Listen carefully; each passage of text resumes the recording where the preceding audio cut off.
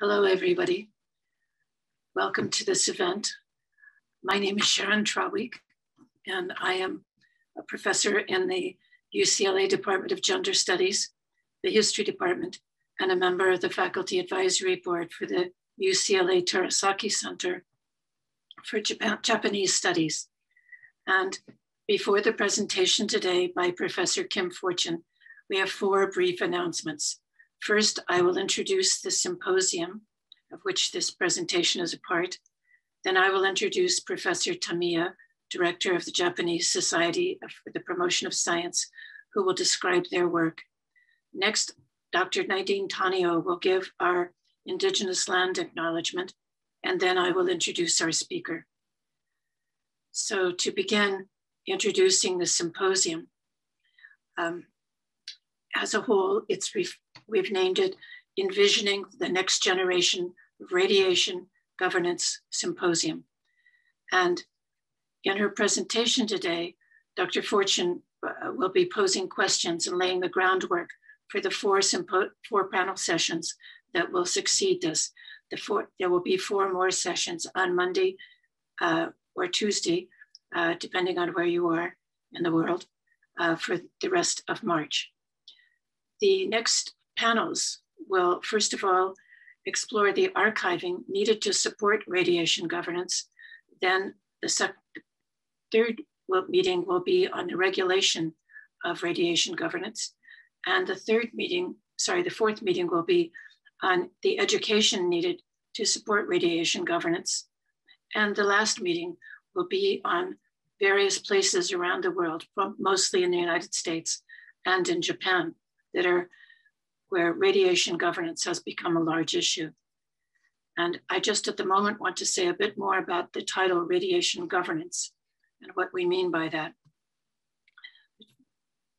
And as a part of that, I want to say something about disaster studies. Perhaps you know that recently there was a grid collapse in Texas with a great deal of terrible weather. We could say that the disaster was the weather, but from the disaster studies perspective, the disaster was the infrastructure collapse. So when there is some kind of major problem in the world, we tend to call it a disaster. But we in disaster studies like to think about this idea of infrastructure, not just the technology, but the social, cultural, economic, political aspects of the webs of relationship that bind us together in everyday life. And how can we have a more robust infrastructure? And it would be for everything in life, not just disaster. But if we have a robust infrastructure, like a robust grid, then it will make even disasters, more resilient. We will be more resilient in the face of disasters. So what would governance be? That infrastructure governance. And if we imagine right now, we of course know that there are many, many kinds of experts that we would call on. And some are represented in this symposium. Social scientists, physical scientists, biologists, engineers, physicians, all kinds of people. And plus we would also need to turn to the policymakers and all the people who have been building and maintaining and upgrading various kinds of infrastructures, the internet, various other kinds of technologies we might use, as well as society as a whole. We would also want to turn to the affected communities, the people who are in any community, in any neighborhood. How might we all be planning to be more resilient together? So governance is about that process of us working together. And sometimes, as we all know, we've got a bunch of experts in the room and we don't necessarily know how to talk with each other, pay attention to each other, understand each other, respect each other's data, and so forth. So our project, and this larger project of which this symposium is a part, the Disaster STS Research Group, how do we learn how to govern together? So we're trying to build capacity, enlarge our capacity for this kind of governance, and in this case, radiation. Now I'd like to, having introduced the symposium, I'd like to turn now to Professor Tamiya of Sophia University and also the director of the JSPS San Francisco office. Professor Tamiya, would you please? Thank you very much for my brief introduction. I already retired from the Sophia University, so now I'm a director of the JSPS San Francisco office. So my name is Toru Tamiya. I'm the director of Japan Society for the Promotion of Science, JSPS San Francisco office. On behalf of JSPS, I would like to thank the distinguished panelists, guests, and all participants for making this symposium possible. I would like to thank organizing group, especially Sharon Trawick, Professor of UCLA, Kim Fortune, Professor of UC Irvine, Hirotake Sugawara, Director General Emeritus KEK, and Nadine Tanio of UC Irvine. We also would like to thank Morika Kawano, Center for Japanese Studies at UCLA, and many other persons, including Oliver, who helped this remote symposium possible. Thank you very much. I'm honored to make this address as one of the sponsors and filled with deep emotion for the 10th anniversary of Fukushima nuclear reactor failure as one of Japanese. The title of this symposium is Envisioning Next Generation Radiation Governance. To approach the topic from various prospective panelists in the 5 sessions are the leading scholar from the diverse field, an impressive array of researchers who, with a wide variety of specialization, has assembled here. I believe that the presentation, vigorous discussion, and debate held during this symposium will encourage us to create new vision for the next generation radiation governance. It is my hope that this will also lead to the creation and strengthening of international research network that are so crucial to advancing human knowledge and understanding. For these seeking to deepen international research ties, JSPS supports short-term and long-term fellowship program for collaborative research at Japanese universities or institutes. These programs are available for PhD candidates, postdoctoral researchers, and faculty members. If you are interested, please attend our information session another day. I would like to finish by thanking you all for supporting the JSPS San Francisco office in promoting international academic exchange across a wide spectrum of fields. Thank you.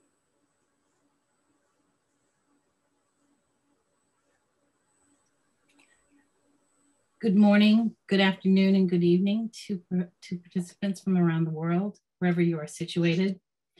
Our Radiation Governance Symposium, hosted by UC Irvine with UCLA and support from the Japanese Society for the Promotion of Science, San Francisco, and UCLA's Terasaki Center for Japanese Studies, acknowledges the Hachiman and the Gabrielino Tongva peoples as the traditional land caretakers of Tovangar, the Los Angeles Basin, Southern Channel Islands, and including the region from the Santa Ana River to Aliso Creek and beyond. Additionally, the greater Los Angeles area is home to the largest indigenous population in the US. It is the ancestral home of the Tongva, the Hachiman, the Chumash, the Tatavian, the Kuala, the Chemehueva, the Pipa Ahamakav, the Morongo, the Pechanga, the Uvatium, the Soboba, among many other peoples. It is also presently home to large communities of indigenous people from the greater Turtle Island, the Pacific Islands, and Central and South America, including Zapotec and Mixtecs peoples. We acknowledge that Los Angeles is also a place with large communities of Two-Spirit peoples who organize and fellowship with each other. We acknowledge colonization as an ongoing process, the need to continue repairing the harm caused to indigenous peoples around the world, and a special need to better govern radiation hazards in indigenous communities.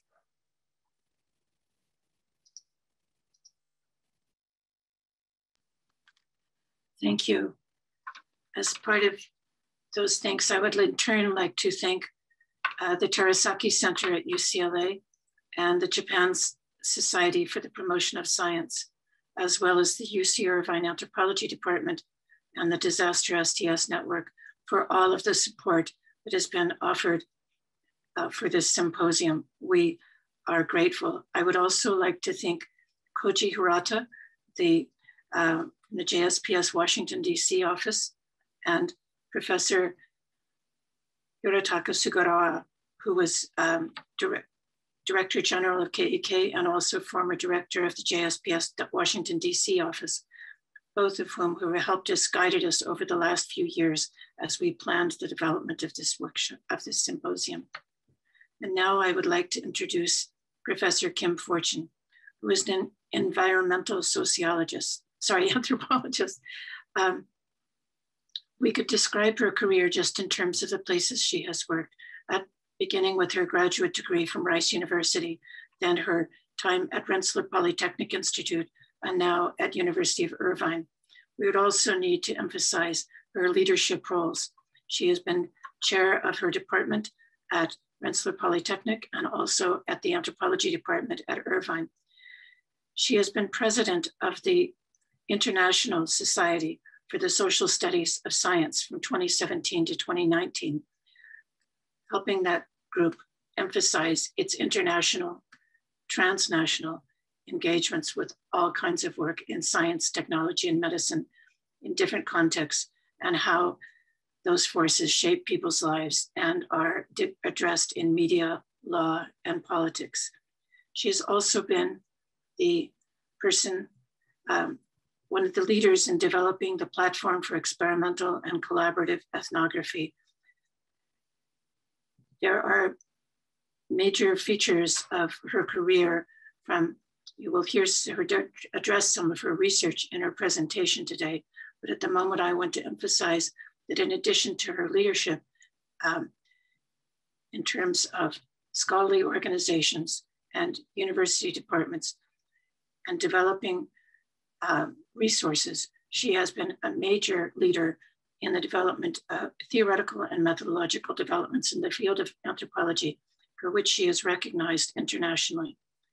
And I'd also like to say that it's been my great pleasure to have known Kim for a long time and actually first met her in a seminar I was teaching. So it's a great pleasure. I want to introduce you to Professor Kim Fortune.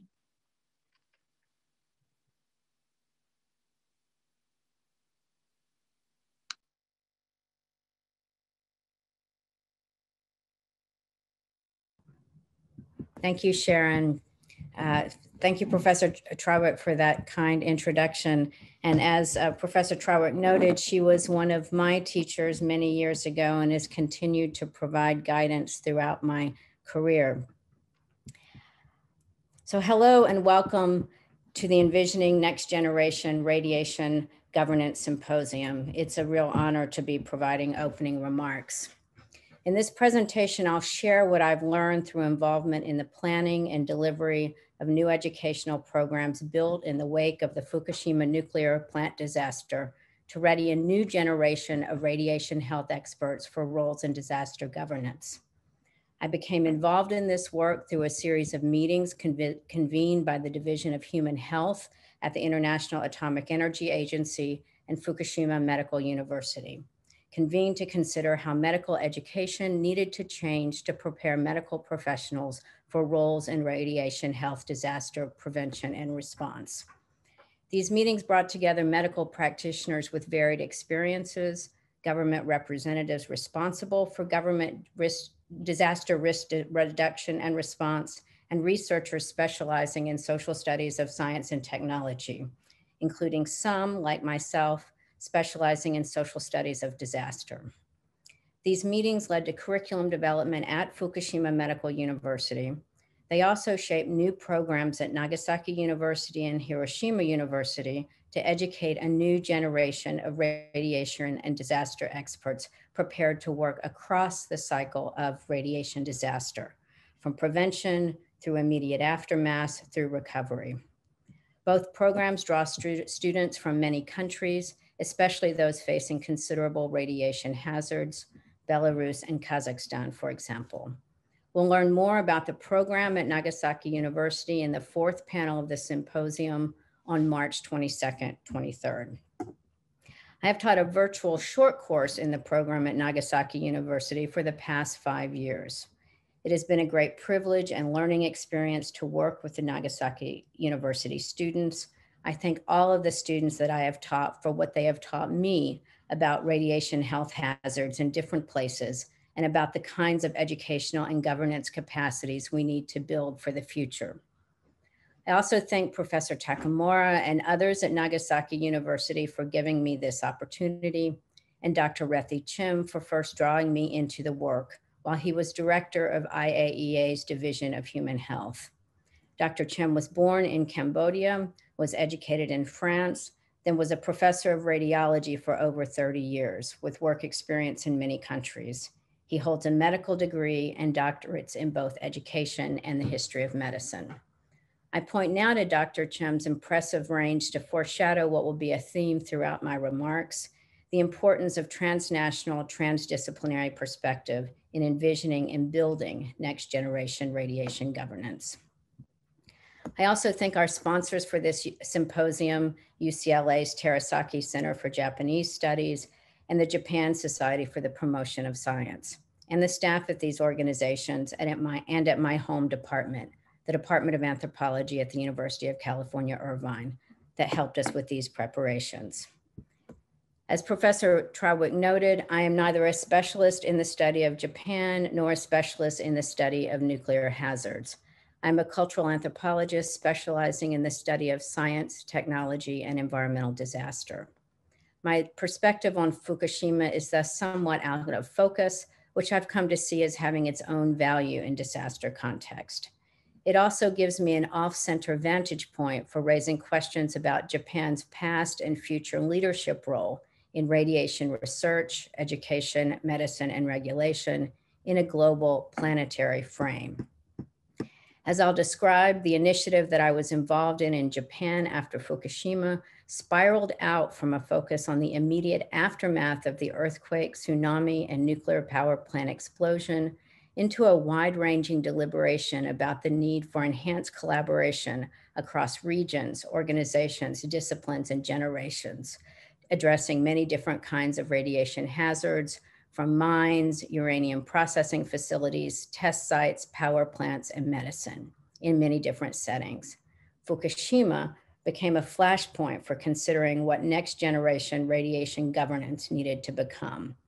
In this, Japan's role at the ethical center of radiation knowledge expanded and transformed, moving from a role as a steward of memory to a role of steward of an expansive array of complex contemporary problems, from a commitment to never again to inventive civic capacity building for the future. Before going forward, let me share how I came into these deliberations in the aftermath of the Fukushima nuclear disaster. As noted earlier, it was not as a specialist on Japan or on nuclear power. My research is focused on the hazards and harms of the petrochemical industry, starting from my PhD research in the late 1980s with an extended study of the aftermath of the 1984 Union Carbide pesticide plant disaster in Bhopal, India, a disaster that exposed hundreds of thousands to toxic gas, killing thousands immediately and many more in the years since, as a disaster still referred to as the world's worst industrial disaster, with ongoing litigation. Death counts are still disputed today, as are living health effects. Many refer to the aftermath of the Bhopal disaster as a second disaster. Japan and Hiroshima in particular were important references in this work from the start. The very first scholarly analysis of the Bhopal disaster that I encountered, for example, read as a beginning PhD student before ever traveling to Bhopal or deciding that it would be a key field site, began as follows: Auschwitz and Treblinka, Hiroshima and Guernica, My Lai and Pol Pot's Kampuchea. To this glossary, we must add a new name, Bhopal. To understand what has happened in Bhopal, the authors say, they call upon us to grasp what Susan Sontag has called the imagination of disaster, the collective representations, the myths, the symbols, the allegories, the images, secular and religious, available for understanding of catastrophe.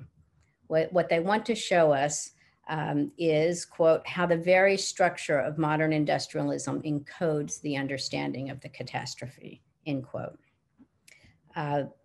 Vishwanathan and Qatari's emphasis was on the bureaucratization of Bhopal, on ways the catastrophe was localized and controlled into a series of humdrum acts, as they say.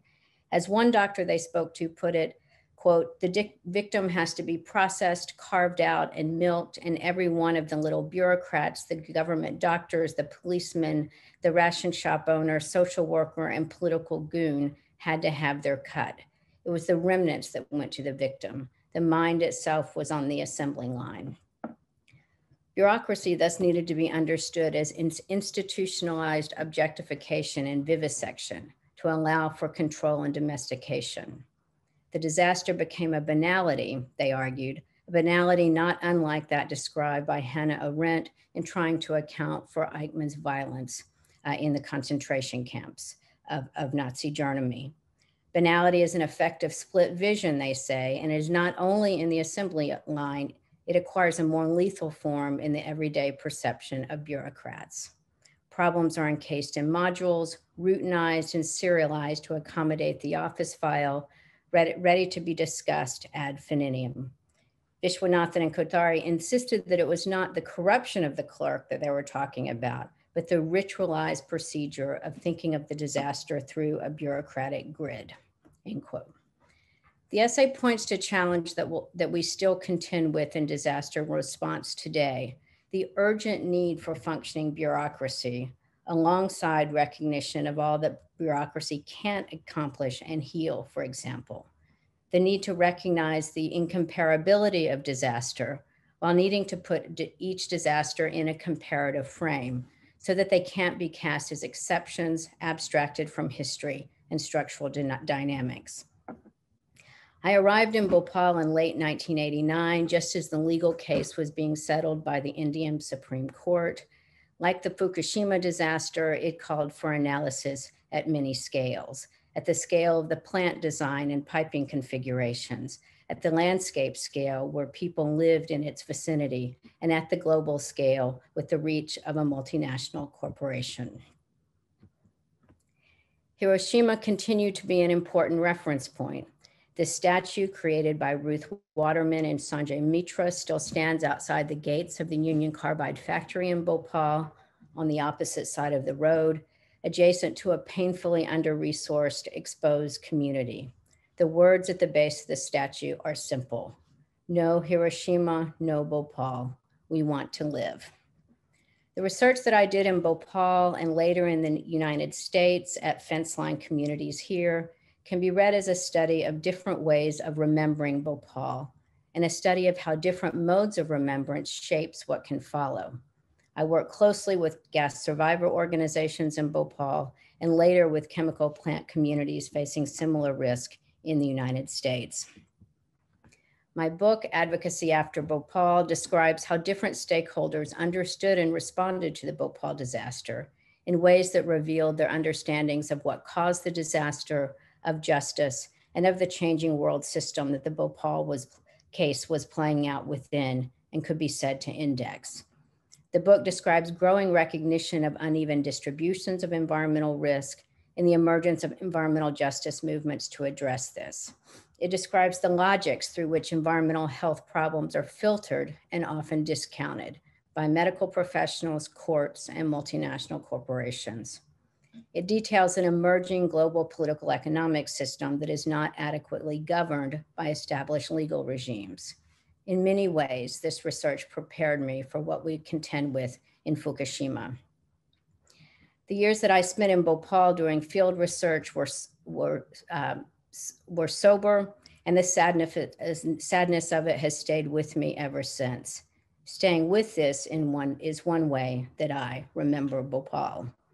Important for our discussion today is the way that I found guidance and succor in the work of post-war Japanese writers, particularly Kenzaburo Oe, winner of the Nobel Prize in Literature in 1994. The guidance was somewhat straightforward. Working as a journalist, Oe had been sent to Hiroshima to document and analyze the competing political factions that had emerged after the bombing. His book, Hiroshima Notes, documents this, while also being an extraordinary testimonial to what the atomic bomb brought to Hiroshima and to the world.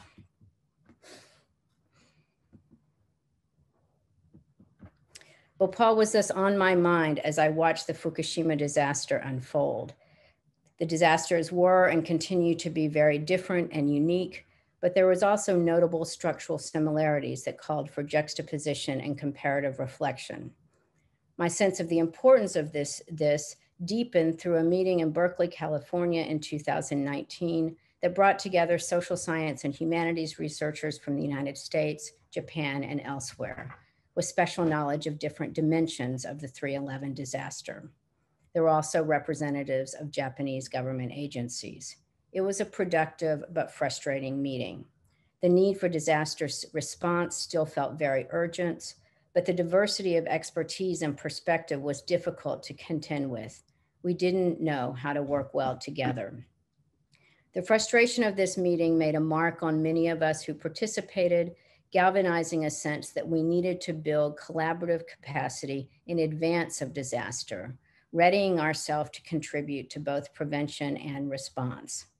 This in turn led to the establishment of the Disaster STS network and supporting digital platform, and later the Radiation Governance Working Group that organized this symposium. We're still reaching to figure out what kinds of collaborative capacity we need and how we can build it. Rather ironically, it was after the 2013 meeting in Berkeley that I was invited to join a series of meetings hosted by IAEA, meetings that were exceedingly more diverse in many different ways. For me, these meetings were very generative and memorial. In an early meeting, for example, Japanese physicians who served at the front line of emergency medical response in the Fukushima disaster described not only being overwhelmed with responsibilities, while also concerned about the health of their families, colleagues, and themselves, but also with the need to work beyond the roles for which they were trained and had credentials. They were memorably humble, describing agonizing judgment calls they had to make when the situation called upon them to do what they were not prepared to do. The discussion later extended to consider how the enculturation of professionals in different disaster contexts prepares them differently for the dynamics of disaster. In the United States, for example, there's often celebration in disaster response and beyond of thinking outside the box to solve problems, innovating on the fly. This can be useful. It also easily veers towards arrogant machismo and unaccountable individualism. Much can be learned through juxtaposition of these differences. Another meeting centered on different ways of thinking about radiation health hazards at different scales. Dr. Chim drew in experts from his community of radiologists who shared their concerns about the health effects of recurrent X-rays to track conditions like scoliosis. These concerns continue to be debated among radiologists, and we need to understand different perspectives. In the IAEA meetings in Fukushima, this presentation made clear that things look different at different scales, that granularity and resolution matter, and that radiation experts in different fields frame and see problems differently.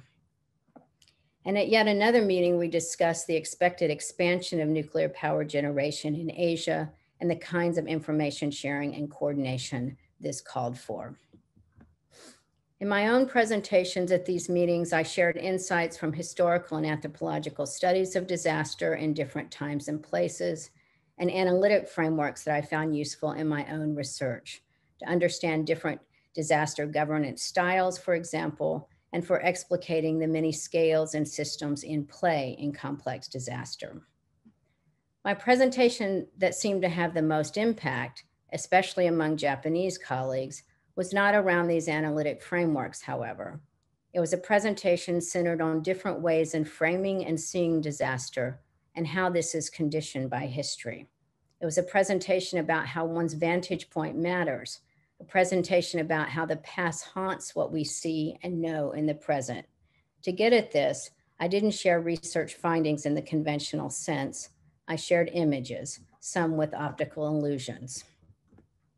With this image, for example, I asked people to look first at the top of the image, allowing a landscape and waterfall to come into view, and then to start at the bottom of the image, seeing hooded figures. What one sees in combination is that vantage point matters. I also then asked them to look closely at images like these, considering how they are part of a set. I then reveal that these images are from a children's book, Alphabet City. Knowing this helps viewers see letters in the urban landscape, but also makes it difficult not to see letters, overwhelming other ways of seeing.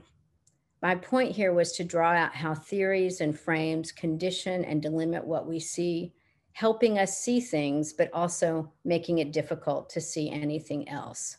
This isn't avoidable. It is how knowledge production and expertise works. A workaround remedy is to multiply the frames through which one sees, conceiving of robust expertise as kaleidoscopic, with capacity to see in many different ways. Transnational, transdisciplinary, cross-generation collaboration engenders this, and thus need to underpin the knowledge built for next generation radiation governance. In preparing and delivering the presentation I just referred to, I worried that I was being too obtuse, that the distance across disciplines and language would make it hard to convey what I wanted to share. But it was these images that Japanese colleagues wanted to come back to and discuss, referring to them as my pictures. In these pictures, there seemed to be openings to consider what radiation governments could and needed to become beyond what we can presently imagine. Part of the work will be in bringing new content and skills into professional training and practice, but it's also about new figurations of knowledge, expertise, and professionalism. The IAEA convened meetings that I was involved in wrapped up in 2016. A year later, I began teaching at a distance in the University of Nagasaki's master's program. The course I was assigned, originally co-taught with Dr. Rethi Chim, was titled Advanced Social Medicine. I approached the work very humbly, aware that the students in the course came from many countries, working in many languages, with advanced training in health and medical sciences. Most had very little prior education in the humanities and social sciences. I thus thought deeply and expansively about what the University of Nagasaki program and students needed from me, and had many exchanges with colleagues seeking their insight. My teaching, of course, began before I figured it all out, so I also learned a great deal from my students. We really built the course together. Again, Fukushima became a flashpoint for very expansive thinking about what radiation and disaster education needs to become. Our focus was on qualitative methods for characterizing different places for facing radiation health hazards, using this analytic framework to draw out particular contexts while seeing different places side by side. In working through these cases, we continued to learn that each case is distinctive while also structurally similar, and that there are critical lessons in each. We worked through texts like this one, authored by Aya Kimura, titled Radiation Brain Moms, drawing out of it how you approach a study of radiation disaster through a qualitative frame. We also studied St. Louis as a place of radiation hazards. St. Louis was a site where uranium was processed to build the atomic bomb in the 1940s. Contamination of the site continues today and is what you see in these images are documentary films that we use to approach the site, trying to understand the diversity of stakeholders and the diversity of organizational actors. Importantly, in St. Louis, there is an interpretive center run by the US Department of Energy, charged to help guide stewardship of the site for the very, very long term, on the order of 1,000 years. So considering places of memorialization, places of education, is something that we return to in our consideration of Fukushima. This is a view of the Office of Legacy Management Museum in St. Louis. We also considered the case of uranium mining in Namibia, and the case of the Marshall Islands. Importantly, the Marshall Islands not only deals with legacy nuclear position, but also is buffeted in a particularly harsh way by climate change, throwing forward the need to consider compound disaster as we move forward. And then we also studied the case of uranium mining on Navajo Nation under the guidance of my colleague, Thomas Dupree, who does research focused on divergent perspectives on what counts as mine cleanup, a question that is reconsidered around the world. Importantly, Dr. Dupree is modeling for the rest of us how to build cases about irradiated places that we can use for our teaching going forward. And this is the vision that we have coming from the symposium that we're launching today. What we hope to build is a set of cases like these. These cases are focused on toxic petrochemical pollution. They serve as the basis for teaching across campuses and can become the basis of a shared language from which we can build radiation governance going forward. From the cases that we've worked with in my Nagasaki course, it's clear that the issues are expansive. Nuclear facilities around the world are near their commissioned life. Of course, there's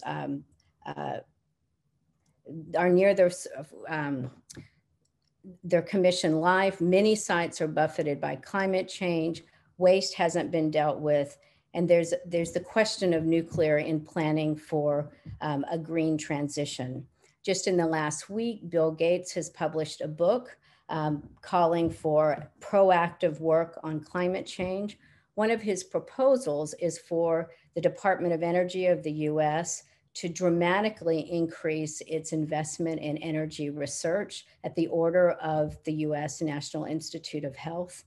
This is another question for radiation governance. What kinds of research we need to be investing in going forward? Where is nuclear in the mix? Where is nuclear in an energy transition? The debates are intense, and our students need to be ready to play leadership roles. What then do I envision going forward?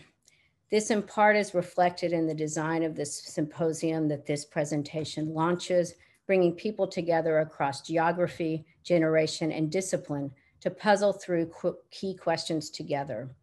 Importantly, as in the University of Nagasaki program that I teach in, we want to address the whole disaster cycle, being ready for recovery when needed, but putting our energy, hearts, and souls into prevention.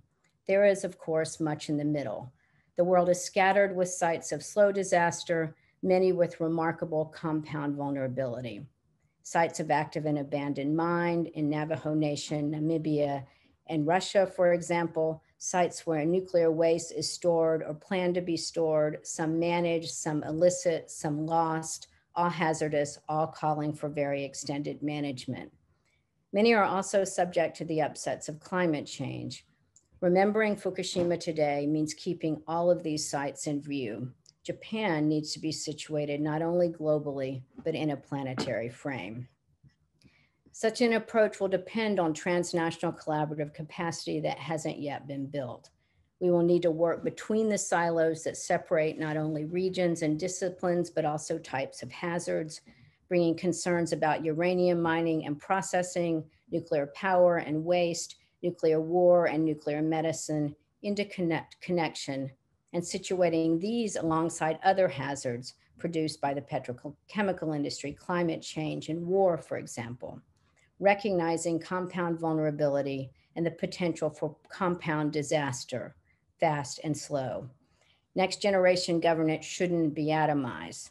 Thus, our focus on radiation governance rather than on atomic memory, on building new knowledge forms and relations rather than working to extend established frames.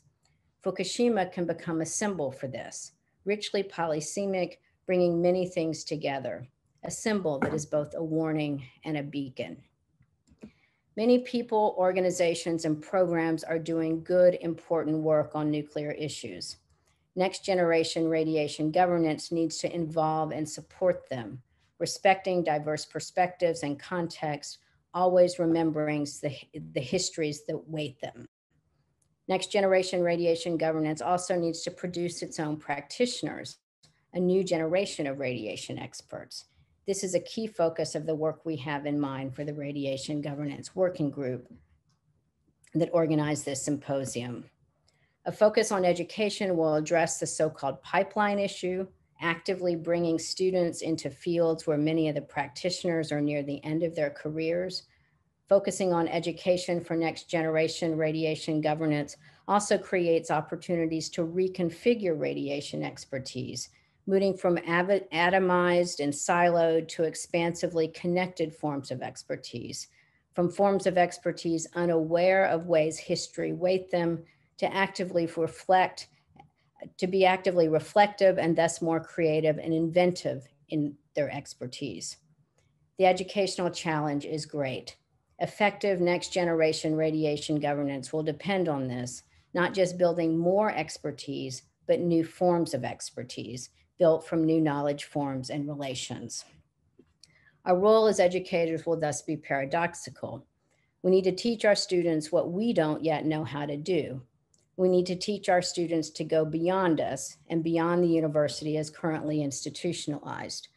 The new forms of knowledge and expertise needed can't just be developed and pushed out from established centers of nuclear power, whether that be the US, Japan, France, or Russia. These centers still have great responsibility and work to do to address radiation hazards.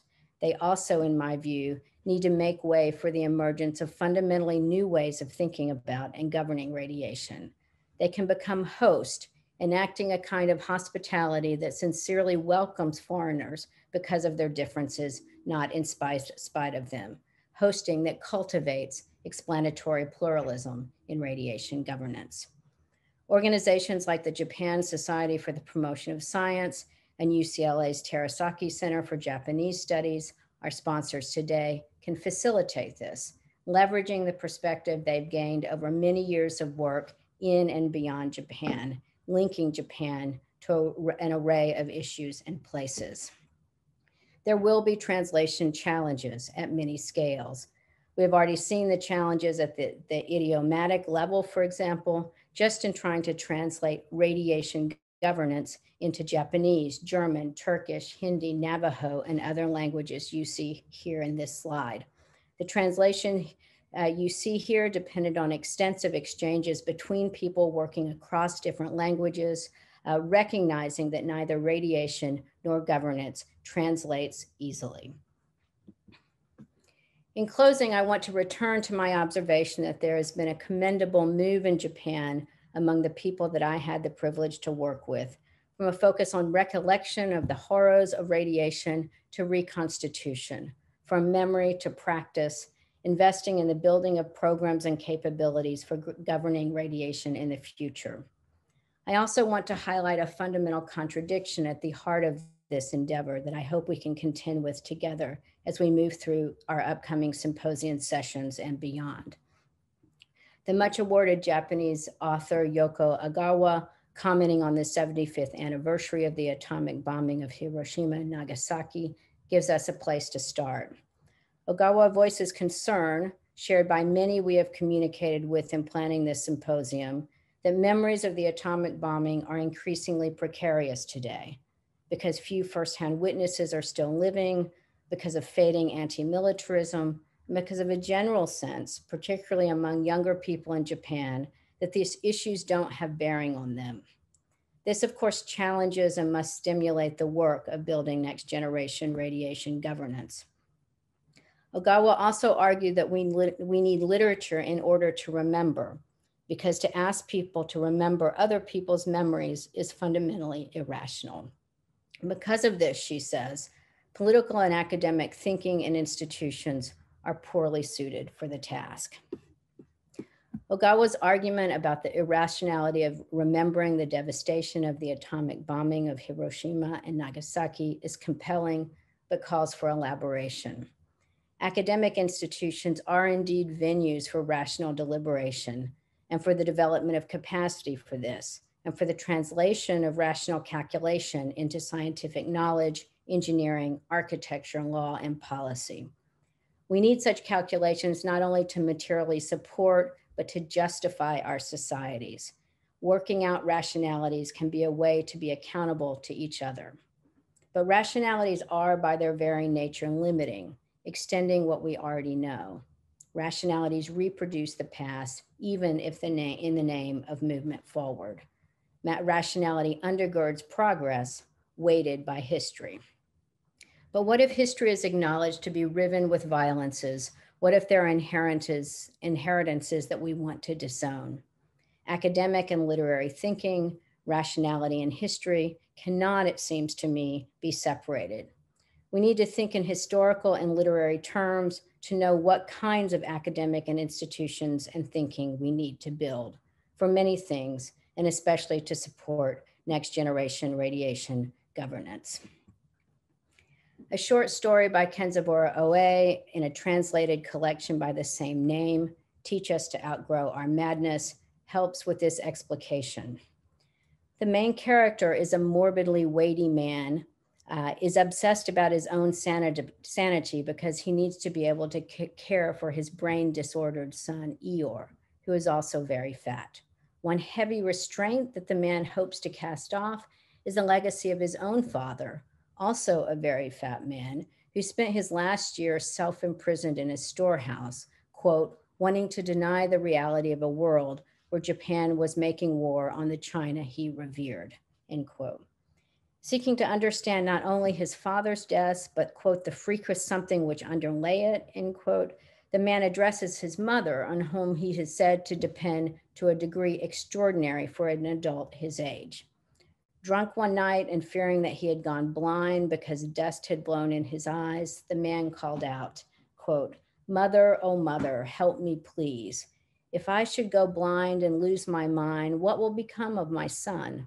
Teach me, mother, how can we all outgrow our madness?" End quote. Clearly, the answer is far from straightforward and partly rests on the figure of the man's son, Eeyore. Eeyore, like Oe's own son, Hikari, does not make sense in rational terms. His brain is disordered. He sees things differently. In his Nobel acceptance speech in 1994, Oe showed that Hikari, his son, couldn't communicate verbally until he was 6 years old. The first sounds, spoken at the age of 6, responded not to a human voice, but to the sounds of birds. In another venue, Oe also shared his realization of the power and reach of his son's communication through his music. His son had found another way. Oe's role was to make space for him, to clear the way for him to be heard. I find this to be a powerful allegory for thinking about what next generation radiation governance will entail. Acknowledging the weight of the past will be crucial so that we can move beyond it.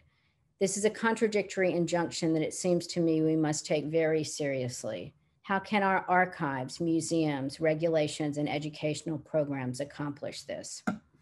Redirecting and rereading OA's questions seems a place to start. OA's weighty man addresses his question about how to outgrow their madness to his mother.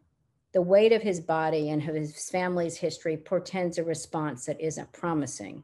But there is another pillar to the story, another direction to look, towards the man's son, Eeyore. Eeyore, who thinks so differently as to seem defective.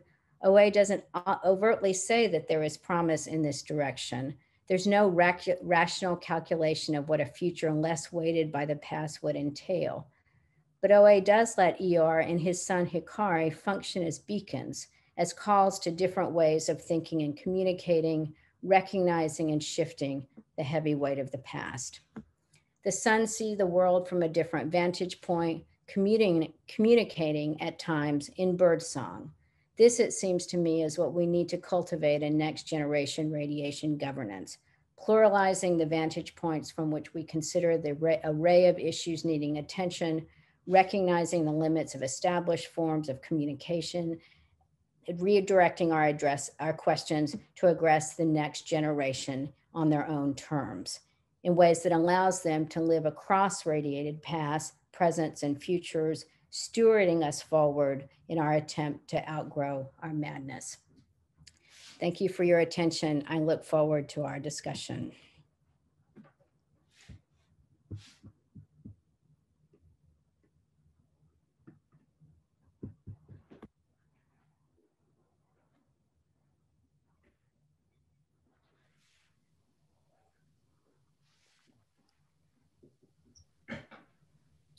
Please feel free to submit questions in the Q&A.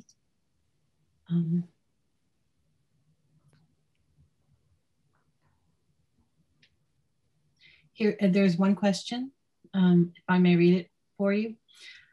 Is there a reason is there a reason you did not include Chernobyl in your talk and jump from Bhopal in 1984 to Fukushima in 2011? As you know, the Chernobyl 1986 is considered to be the world's most catastrophic anthropogenic industrial disaster. I have visited, or this person has visited the exclusion zone in 1997 and spent 2 days in the control room, and has also visited Fukushima, and can attest that Chernobyl should be considered in the same league as Bhopal and Fukushima. This is Professor Meshkati. Thank you for the question. I certainly agree that Chernobyl rests alongside Bhopal and Fukushima among the cases that we need to memorialize and teach. We address the case in my course. I think that my focus in this presentation was to consider the many cases beyond those that so often focus our attention. And so to learn to think about Fukushima through other cases around the world, to expand what it means to think about Chernobyl, to include other sites of power generation, of decommissioned plants, et cetera. So it's certainly not an argument to discount the importance of Chernobyl in radiation memory and as a touch point for considering what kinds of radiation governance is needed. There's another question from Professor Fisher. Can you see that, Kim? The questions? No. Yeah. So it's, have you tried using novels and stories with the MA studies at Nakashima? And he's referring to your beautiful use of OA. I'm sorry, I couldn't quite hear the question. I'm sorry. Professor Fisher, Michael Fisher asks, have you tried using novels and stories with your MA students at Nakashima? Nagasaki. I have not yet brought novels and stories into my teaching with my Nagasaki students. They would be exceptionally capable dealing with them, I'm sure.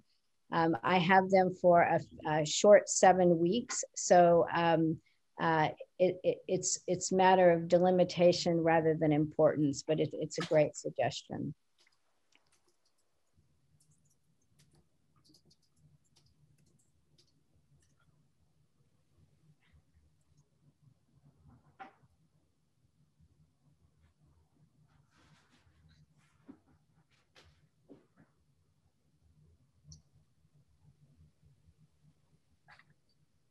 There's another question, several more. The question is, which points would you include in motivation remarks to lessons about radiation disasters to general medical practitioners all over the world? Thank you for that question, Paulina. I think that what I've learned working with health professionals in Japan is the need to broaden their education to include analyses of other dimensions of the disaster, the social and cultural dimensions, but also the engineering dimensions, because as one of the key lessons of that we discussed at the Fukushima Medical University meetings was that the way that health is made and taken care of way beyond the bounds of the human body. Through our technical infrastructure, through our public programmings. And we need medical practitioners to be ready to be advocates for that, to help design those systems, to think of health in very, very expansive terms. Dr. Maca Suarez asks, first says, thank you for this wonderful talk. How can we use these tools for thinking about large-scale disasters in dealing with local small-scale, more quotidian disasters? I think that's one of the greater challenges in building radiation governance capacity going forward. There are many, many sites of non-dramatic slow disaster. There's sites of, there's many abandoned sites where, or lost sites where there are nuclear waste. There are mining sites around the world with very, very limited media attention. My students at University of Nagasaki have developed case studies of these sites working in languages that I can't work in. And so drawing the less dramatic cases beyond Chernobyl, beyond Fukushima, into the frame of what it means to steward Fukushima going forward, I think is critical. The interdisciplinary case study framework that we're using to build these cases, importantly, can be used to draw out and characterize as sites of radiation hazards, fast and slow, big and small, and yet put them in within a set for comparative consideration.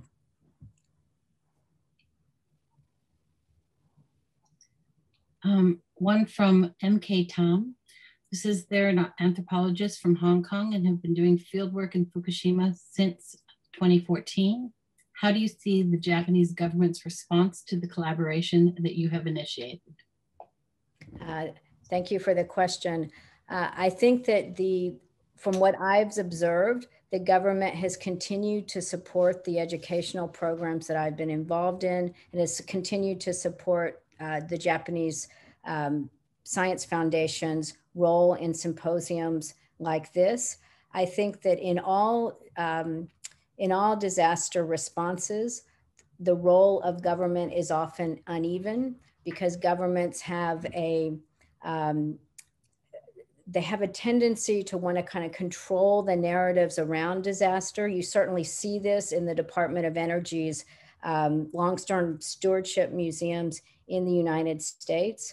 And so my emphasis on pluralizing the way that disasters are understood and talked about is partly a response to what we've seen across disaster cases, where governments tend to want to kind of discount competing voices and have a narrative about disaster that promises to explain all.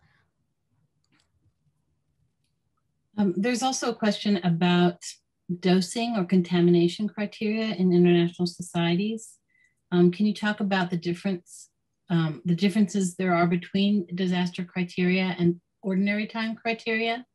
And are there websites which collect such criteria? I'm just reading the question here. So I think that your question is, are there international standards for what counts as safe and unsafe, contaminated and not contaminated? This is one of the big challenges with radiation governance going forward.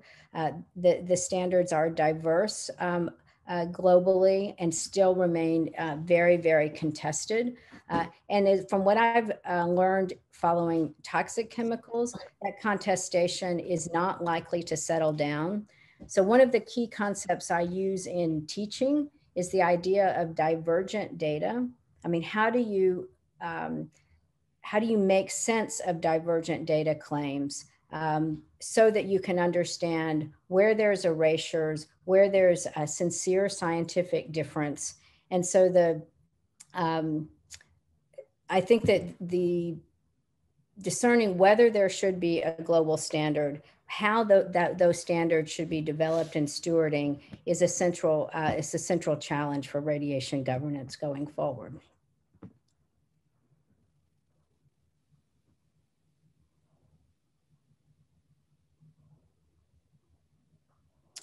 So I have a question asking if I'm aware of the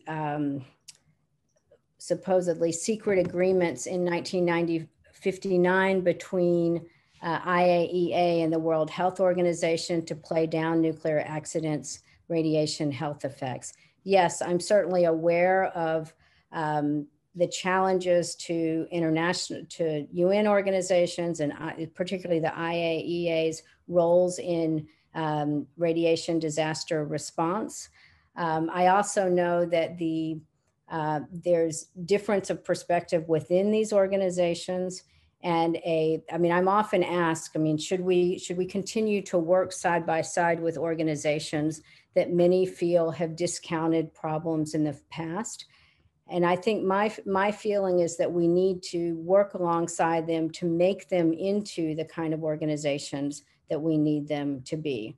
And I recognize this is far from straightforward, and that's my emphasis in my remarks on recognizing the kind of weight of history in the way both experts in different fields and organizations see problems, and the kind of exclusion of scientific claims and data sets that are part of these controversies is part of what I want to upend in arguing for the significance and importance of explanatory pluralism.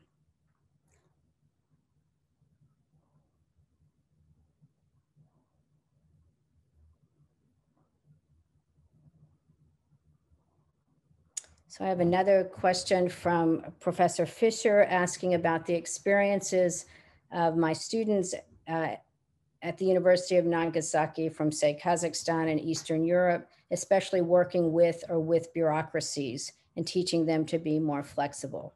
A key concern I have going forward is to scaffold and support the students I've taught at the University of Nagasaki going forward. Many of them will go back to their home countries in leadership roles, but in many ways isolated from the kind of professional networks that they'll need to sustain them in their work. Many of them face very, very severe limitations of media coverage of the issues they're concerned about, government transparency, access to information. In the case studies that they build, the original work that they do in my course, the harsh conditions, not only of understanding, but addressing these problems around the world has just been laid out before us. So I think a big challenge is how do we support the work of radiation experts in different contexts, often contexts where they're very isolated. So Daniel Miller said, I mentioned engineering. How are you engaging with the engineers who build and operate these nuclear systems upstream and down? That's an excellent question. And for many, many years, until I moved to the University of California, Irvine, I taught at Rensselaer Polytechnic Institute, which is a primarily engineering institution. And it was a real privilege to teach engineering students who would go on to design and run the systems of concern that we're talking about. And so teaching those students to think expansively, historically, to imagine what creates conditions of vulnerability, to think socially about the distribution of risk, and to think culturally about the frames through which people see problems was a way that I could contribute to the kind of engineering needed in contexts that are not only technically complicated, have human health consequences, but often has to be carried out in situations of extreme controversy, lack of transparency, power dynamics from governments and corporations. And what I envision as next generation radiation governance is preparing our students not to deflect those controversies, but to really work within them and assume and develop their work in those contexts. So now I have a, I'll also point out that in the third panel of our symposium, the one focused on educational programs, we'll hear from Professor Takamura at the University of Nagasaki program about the design of the program there and why they have people like me teaching in it, why they've cultivated interdisciplinary perspective. We'll also hear from Professor Sandra Schmid at the University of Virginia, who has helped build a program that brings social analysis into the training of nuclear engineers. So you'll want to return for that panel session. So we have from Ms. Ria a question.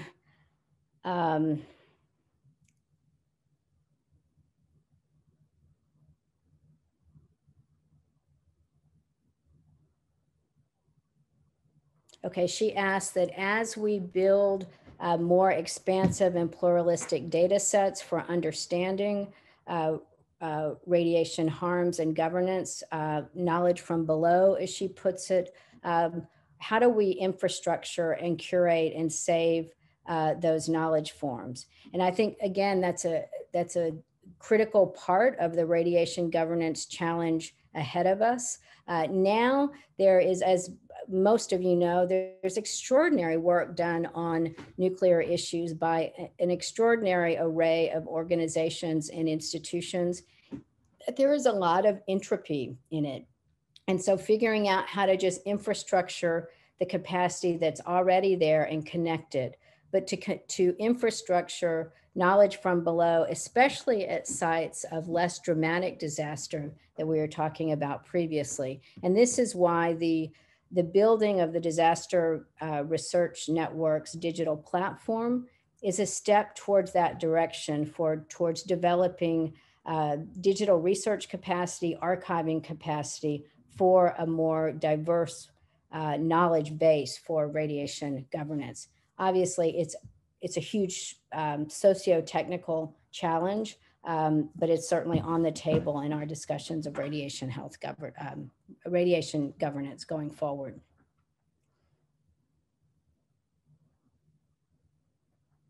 So I have a question about Bhopal. Do I agree that the so-called settlement of the Bhopal case was not a settlement, but a sellout? I went to Bhopal I started my field work in Bhopal just as the settlement was being announced, and ended my research in India about 3 years later when the settlement was upheld by the Indian Supreme Court. And at the time that it was upheld, many activists argued that, and arguments indeed, governments of the representatives of the government of India claimed that the settlement really announced to the world that India was a friendly place for foreign investment. So this is a pointed example of the way that the outcomes of health assessment and legal processes get entangled up with things far beyond the health assessments of human bodies. And so the way that India's continued effort to attract multinational corporate capital shaped the decision in the Bhopal case, in my view, is clear. And it's also clear that the compensation given to victims in the Bhopal case was simply insufficient and not comparable to compensation given in other disasters. I'll point out that the Bhopal case is still being used as a precedent for the way in which you take care of disasters, particularly when you've got claimants who don't have access to procedural justice on their own. So again, considering how these cases shape what will come out ahead of us is critical. So Mystery has another question.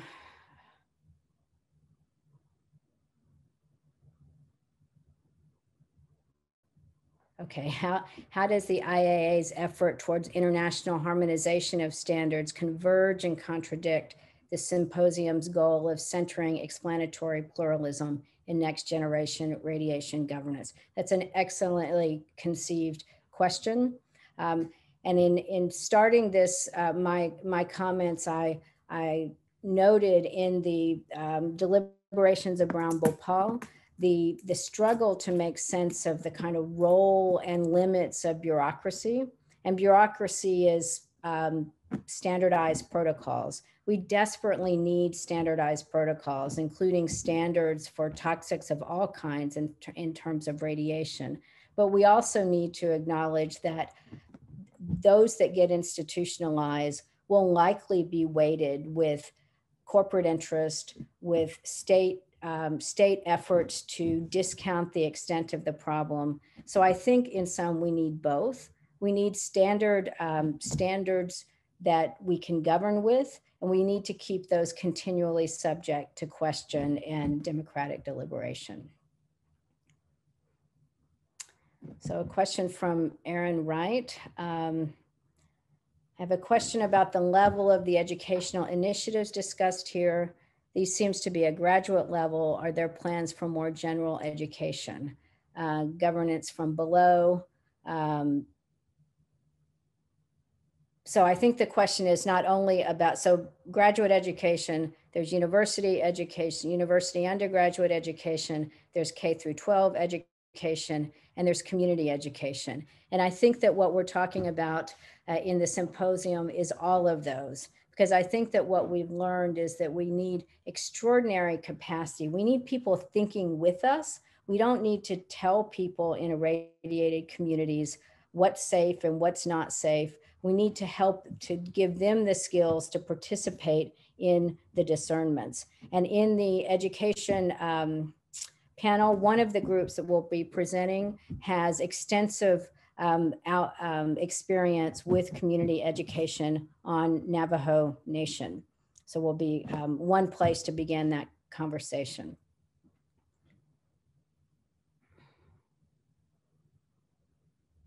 An area of radiation, ICRP makes the framework of protection. What do you think about ICRP?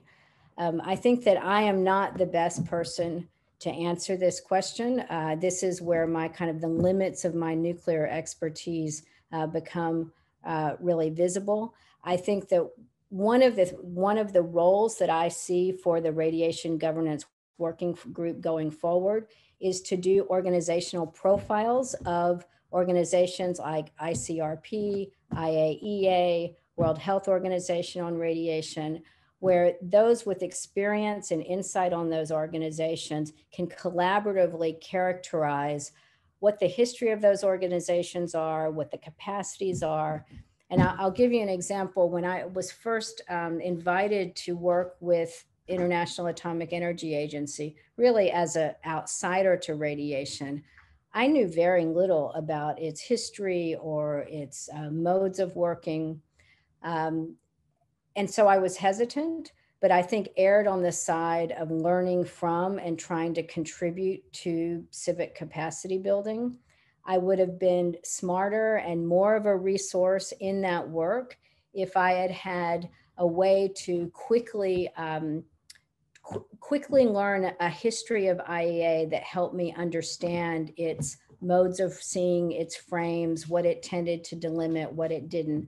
One thing I learned in just my very brief work with them is the Department of Division of Human Health, primarily charged with helping build capacity for radiation medical therapies around the world, wasn't usually in the mix on nuclear power plant safety issues. And so just bringing in that side of IEA, from what I was told, changed the conversation within IAEA, in part because you had, it brought in the medical education questions. So I have a question. Could you please tell me what is the latest final death toll of the Bhopal based on your observations and findings? The death toll in Bhopal is still being disputed in the Indian courts. In the days after the disaster, the official government figures was about 3,500. The local figures based on data such as number of death shrouds sold was around 10,000.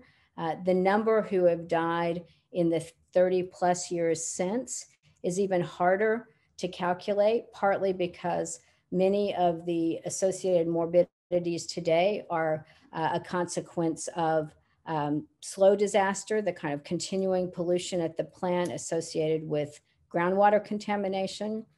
So I think I can't answer your question. I don't know a number. I know the number continues to be disputed. And I'll say that this kind of disputation over like what happened is part of all of the disasters I'd studied, and learning to see that as something that deserves continual deliberation, I think is something that we need to bring into our educational programs.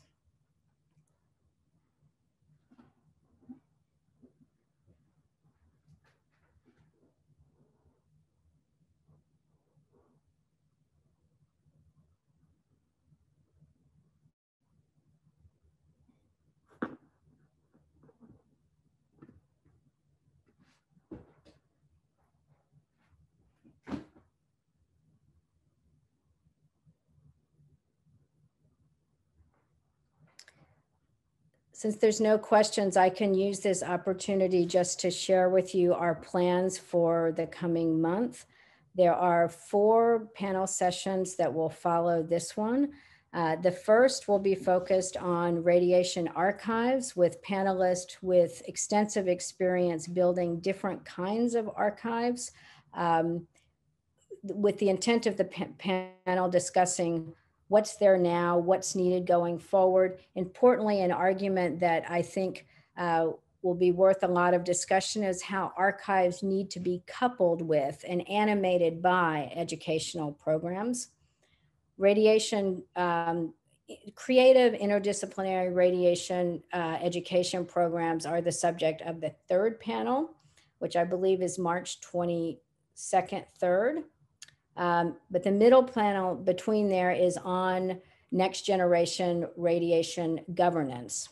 And a big challenge there, I mean, is to imagine what it means to open a conversation about governance that's across the types of sites and places where radiation hazards play out, from mining to test sites to waste streams, et cetera. So archives, regulation, educational programs like the program at University of Nagasaki that I teach in, and then 4th, a section on teaching and governing irradiated places. So the kinds of case studies that I quickly showed you that we develop and work with in my course at Nagasaki, we're hoping to build a whole suite of those so that teachers around the world can contribute to them, use them, building our capacity to teach next generation radiation experts. You know, some will have more of an engineering focus, some will have more of a policy focus, but in that panel, we've invited people to help us think about, like, if you were going to teach Fukushima in a university course, for example, what are the key insights from that disaster that will kind of empower next generation radiation governance? So Fukushima, the Fukushima disaster, a strong group from Navajo Nation, St. Louis will be represented. So we invite all of you who are either teachers or work on cases that might contribute to this cache of case studies we want to build. We really welcome your participation and contributions. And we see this symposium as launching an ongoing dialogue and network. Again, we know that there's many networks out there. We're imagining this network as really supporting the development of interdisciplinary programs, interdisciplinary teaching of the next generation of radiation governance practitioners. It will run alongside other teaching initiatives that broaden the frame even more, running aside, for example, an initiative to build capacity to address petrochemical risk. Because one of many challenges we're facing here is the way in which radiation risk and all of the many issues around that so often are siloed, where they're never addressed. They're never dealt with in the same kind of conversation and programming of the risk in the petrochemical industry, for example. And so the way that interlacing issues both helps us deal with the compound hazards, but also brings insight from across those fields.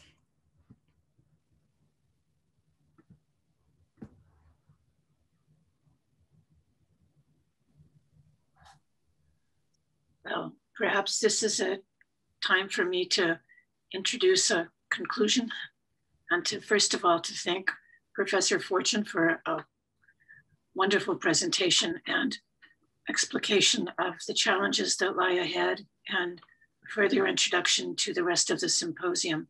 It was quite exciting. Thank you very, very much. And I want to again thank all the people who have made the symposium possible.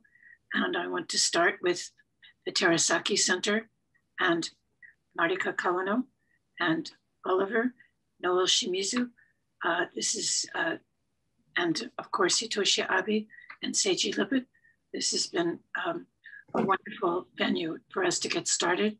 And also to thank Professor Tamiya and Mr. Nita from the Japan Society for the Promotion of Science, as well as the other members of the organizing committee team, Nadine Tanio, Professor Sugawara from KEK, and all the others you'll see if you go to the Signon, and all of the others listed that you will see in our program about the symposium. Really looking forward to all of you participating. And again, as Professor Fortune just said, it's not merely a set of events this month. We're really trying to launch a set of conversations, interdisciplinary conversations and projects around these themes of archives, education programs, and building capacity and specific places and building relationships across projects. So thank you so much for participating in this symposium, and we look forward to meeting you again next Monday. Thank you. Thanks to all who join us, and I hope you'll join us again in the coming weeks. We really would appreciate your collaboration.